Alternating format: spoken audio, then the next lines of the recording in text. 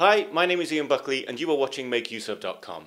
Today's video is about the Raspberry Pi. If you've just got one of these and you've got no idea what to do next, this video is for you. Today we're going to take you through putting an operating system on the Pi, setting it up for the first time, and a few handy tips and tricks that'll hopefully help you out in the future. So let's get started.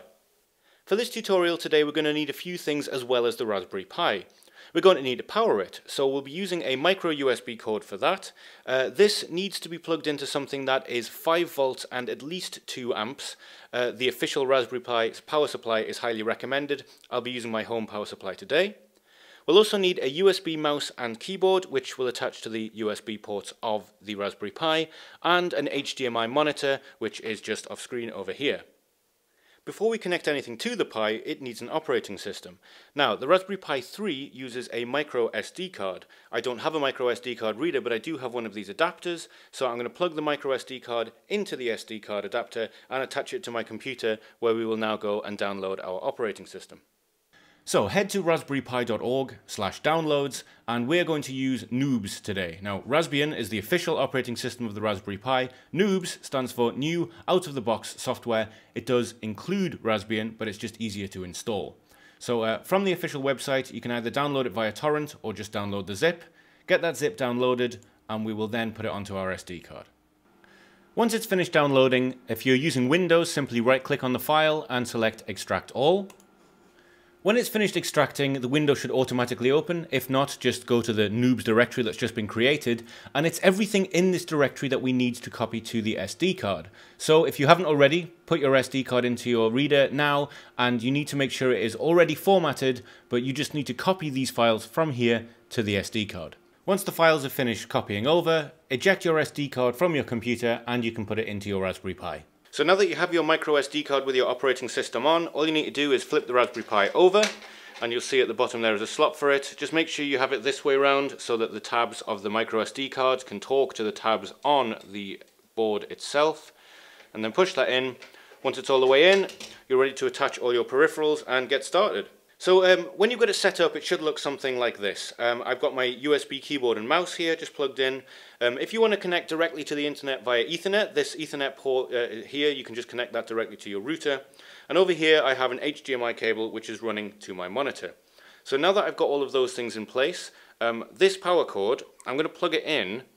And it's worth noting that there's no on or off switch on a Raspberry Pi board as standard. Some cases have them, but there isn't. So I plug this in with the power off, but you'll see as soon as I turn the switch on, the Pi starts to boot up immediately. It's just something worth bearing in mind, especially if you're a beginner, because if you turn it on when you have the wrong pins attached together or something, you could maybe fry it. So just a good practice to get into, have it off at the plug, turn it on when you know you're ready. Now that that's booting up, let's look at what we see on the screen. So when you first boot up, you will see this screen.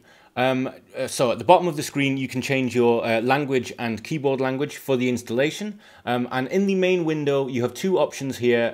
You may have more depending on which version of NOOBS you have. We're just going to install Raspbian today, as that is the operating system designed for Raspberry Pi. Set it installing, and just be warned, it can take quite a while, so you might want to go off and do something else while it's happening. Once the installation is finished, you'll have a dialog box telling you that it's been successful. Click OK and this will automatically reboot your Pi into the Raspbian desktop. Now, on first boot, Raspberry Pi has their own setup. So this is where you can set your country. I actually live in Germany, but I'm going to leave this at United Kingdom for now. I'll show you why in a minute. But this is where you can set your country, language and time zone. It's also where you can change the password for your Pi. Now, as standard, each Pi's name is Raspberry and each password is Pi. By entering your own password, it's just that little bit more secure. That might not matter to you right now, but it's worth doing. It's also worth noting that if you want to see what password you're typing in, there is an option to unhide it. I would suggest you choose a better password than I have here. On the next menu is where you get to choose your Wi-Fi network. Once again, most Raspberry Pi boards have Wi-Fi built in. If you have an older Raspberry Pi, you will have needed to plug in a Wi-Fi dongle for it to work. Either way, find your network and select the correct one and put the password in. As I mentioned before, you can get around this by just connecting directly using Ethernet as well. The final thing we do is check for updates. It does it all automatically. You simply click next and it will check for you. Again, this is something that can take a little while, so just leave it going and when it's done, we'll come back to it. When this is finished, you'll get a dialog box saying the system is up to date. Click OK and you can get started using your Raspberry Pi. For a little more configuration, we're going to go to the Applications menu and go under Preferences and select the Raspberry Pi configuration. So we can make a few other changes here. The main thing that I want to do is just change the name of the Pi so it isn't just the standard Raspberry Pi. There's also an Interfaces menu here. You might not need to know about this if you're just starting out, but it's worth seeing it's here because SSH and VNC on this menu are what allows you to talk to your Pi headlessly.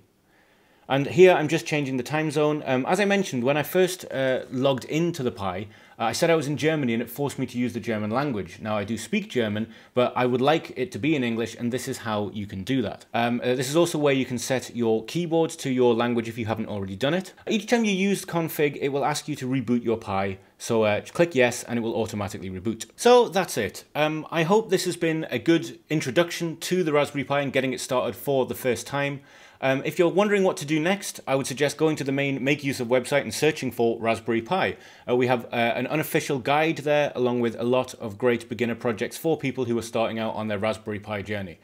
I hope this video has been useful to you. Please subscribe to the Make Use of YouTube channel for more weekly tech tips and giveaways. Thanks all so much for watching. Bye bye.